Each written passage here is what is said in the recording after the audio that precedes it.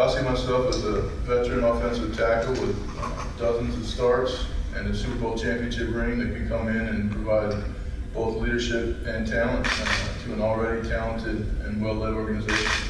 Do you expect to be the starter? I'll expect to achieve the goals that I set for myself, and in years past, that's always worked for me, and I'll plan to do that again. What are some of the factors that went into this decision? Was it Coach Munchak, what is established here on offense? Well, Coach Munchak's definitely a part of it. You know, Coach Tomlin as well, the Rooney family, the city of Pittsburgh. Playing here, being on the good side of that terrible towel will be fun.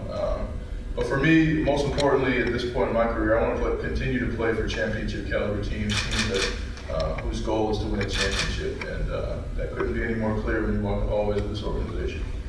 That divisional round game, there was a lot made in Pittsburgh about Peyton Manning checking out the plays, getting the Denver Broncos into better running plays. What do you remember?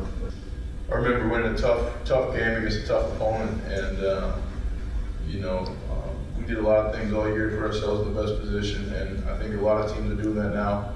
And we've also been on the other side of that, so I look forward to joining another high-powered offense and hopefully doing the same things. You were all the talent on this offense. There's a lot of Pro Bowlers, and they score a lot of points. Yeah, we learned that was it week 14 or week 13 last year of the season in Denver. But yeah, I mean, this is a great organization and a great team. I look forward to getting to work.